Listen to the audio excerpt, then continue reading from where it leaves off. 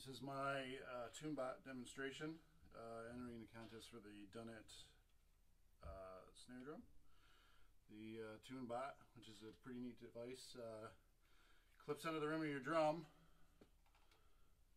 and will give you both hertz and note readout. I'm going to be swapping them out with brand new Evans.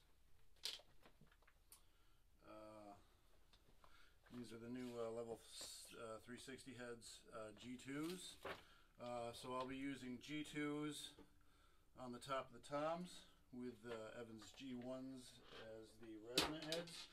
And the snare, I'm using an Evans power center reverse dot on the top. And for the bottom, I'm using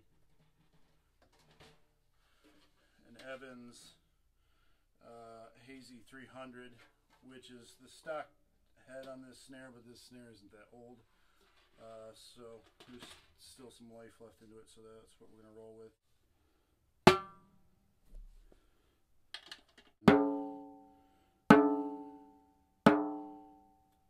I think I'm going to go with that.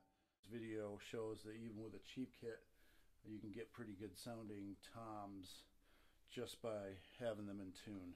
So the final video will just be me playing the kit first through that camera mic, and then you can hear how it actually records. So, and here's how they sound.